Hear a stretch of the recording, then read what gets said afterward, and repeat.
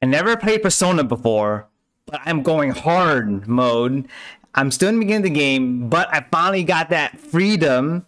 With that freedom, I decided to continue the main story quest to dive into that dungeon and chase that necromancer, because in that dungeon there's a specific archetype I want to unlock. So once I go through the dungeon, I got to this part where I encounter a bunch of white doggos, and they took out a lot out of my party. So I went back to town after that, and apparently only the small mobs respawn. On a good note though, I did unlock Brawler, which is my favorite archetype playstyle. I also got this unidentified fist. So I went to the church, but they said I wasn't wise enough. So I spent 2 days getting my wisdom to level 2 and unlocked the Fist of Salvation. While I was leveling up that wisdom though, I did encounter a task from the Niter shop, Brigitida, which also required wisdom of 2 to unlock.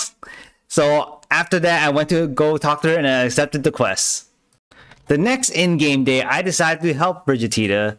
She needed some help clearing this dungeon full of monsters because they keep attacking merchant caravans. If I recall correctly, the place was full of goblins mostly. I got to this one floor though, where there were like 8 strong goblins, and I was stuck there for 2 hours. Since those ambushes are so BS, I swear. Like, I will attack them from behind and somehow they still had like the super armor and then attack me back. And if one goblin gets a turn, my whole party is pretty much crippled severely. And if I lose the fight, I will end up back where I picked up the item. So I pretty much just keep losing progress because I keep getting ambushed and getting one turn. I started raging on how annoying it was to restart a fight. Like, you have to live and have it on your turn in order to restart the fight. And so if you actually lose your members and lose the fight in that one turn, like sometimes I would get lucky and live. But if you just happen to lose everyone, you have to restart from the auto save point. And waiting for my party to die took way too long. Like, I'm just passing turns. It was just faster to just restart the game.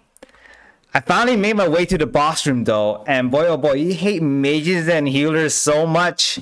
So I switched my healer scroll, which was also my mage. I decided to go DPS. I switched him to a warrior, but this Minotaur does still so much damage that he pretty much one-turned me of 200 damage. So I guess it's time to do the JRPG grind and become the ultimate Goblin Slayer.